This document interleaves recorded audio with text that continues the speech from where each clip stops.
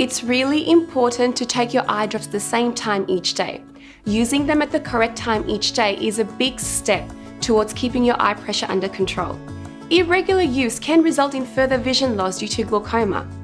If you forget your dose, it's okay to make up for it as soon as you remember it. If you miss your morning dose, use your drops the moment you remember them, even if it's later in the day. If you miss your nighttime dose, do it the next morning. But never instill 2 drops to make up for the missed dose. Just apply the 1 drop every time. From there on, just continue using your eye drops in the routine prescribed for you.